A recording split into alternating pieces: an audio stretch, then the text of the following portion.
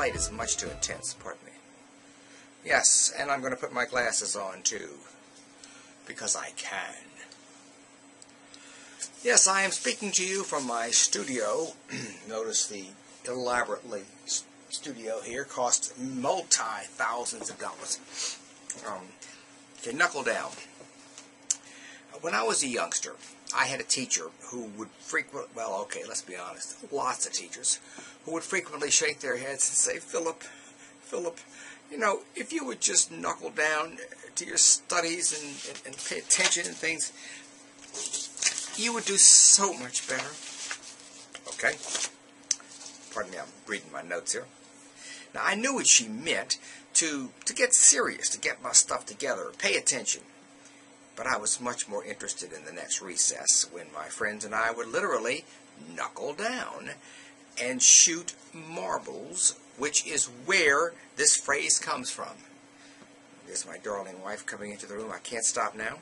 Marbles is a game played by shooting little glass balls with a flick of the thumb, trying to hit the other guy's marble.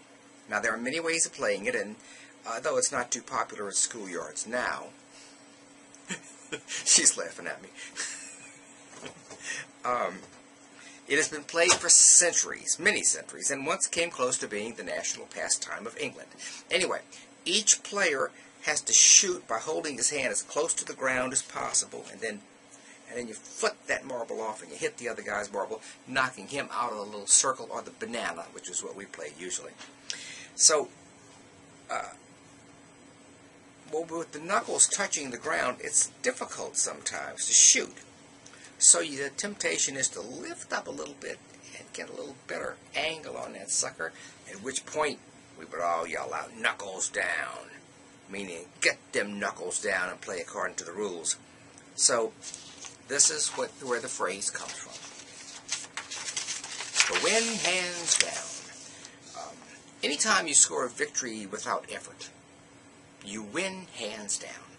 Even if your hands were waving above your head at the moment of the finish, everyone knows what you mean, but where did it come from? I asked myself that one day, and then I researched it. Why do we say that? Well, I decided that it came from the horse racing set.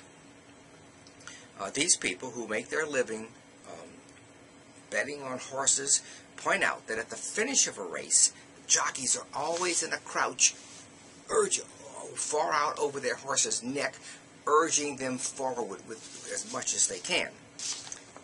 Like this. Can I see that? There. Anyway. Or swatting them with a whip.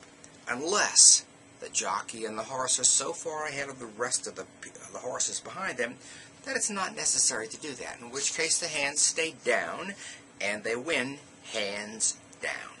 It means to win easily with no sweat, and it comes to us from horse racing. Personality. Is your personality a mask?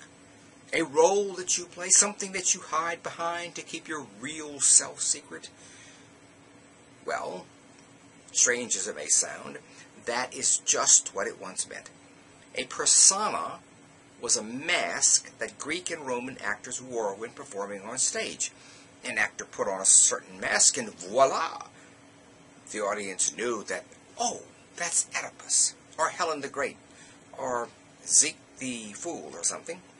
It was natural that the names of the mask, the persona, came to mean the parts that were being played. And then any character in the human comedy that we all play roles in. And that's why we use the word personality. And that's it. This is Phil with episode 8 of Why Do We Say That?